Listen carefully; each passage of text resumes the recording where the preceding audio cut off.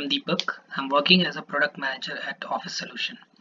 Today I'm going to showcase the chart which we have, that is line plus bubble chart. So here we have two kind of functionalities, one for user and one for developer. So for developer we have the options x-axis, y-axis, size, legend and tooltip. So x-axis is to provide the x-axis data, y-axis to provide the y values. Then we have a size so that you can drag one more measure and on the basis of which the size of the bubble will be decided. Then we have a tooltip. If you want to see any data on the particular data on the tooltip, suppose currently we are seeing product and actual. Now let me drag the target and the target will appear here. Now we have some filter options. So by default we have all the Power BI options, and apart from that we have added some custom visuals, custom formatting options. This is marker shape, so we can define the shape of our marker.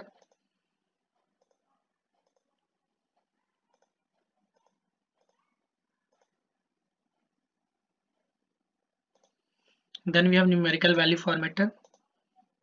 This is for formatting the values. As you can see, we have added the option as 1000, million, billion, trillion and auto. Then we have x-axis label, where we can define our axis label. So as you can see here, this is changed now. Then we have visual chart styles, that is to change the style of the line we have.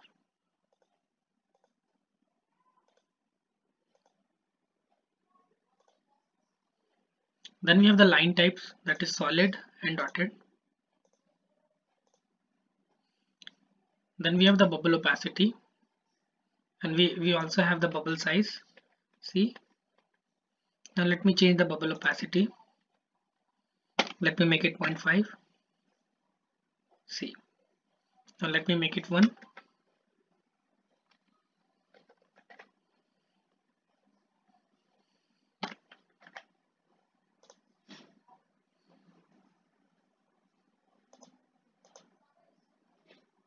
Then we have the custom tooltip options. You can change the style of the tooltip. Let me change the label type. As you can see, it turns blue.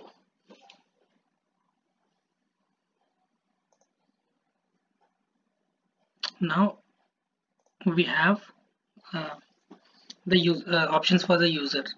So we have trend line to showcase the trend line for the particular data. Then we have adjust numerical axis, so that you can adjust your y-axis, so that you can see that y-axis value is getting changed. Similarly, you can go to the negative side also by going to the minus portion. Then we have a reference value. You can enter the value and just click on the toggle button and your reference line will be drawn. Let me change it to 450.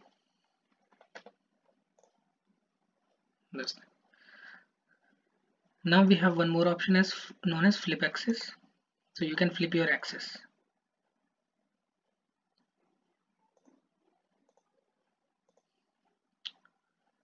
One more option. Now let me show you the legend part.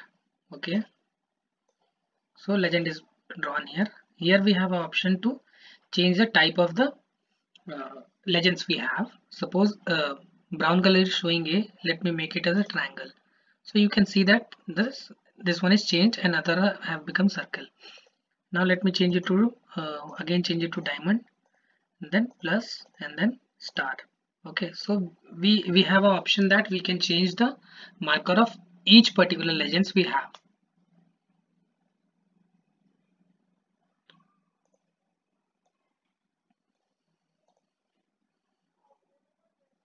So this is what we have.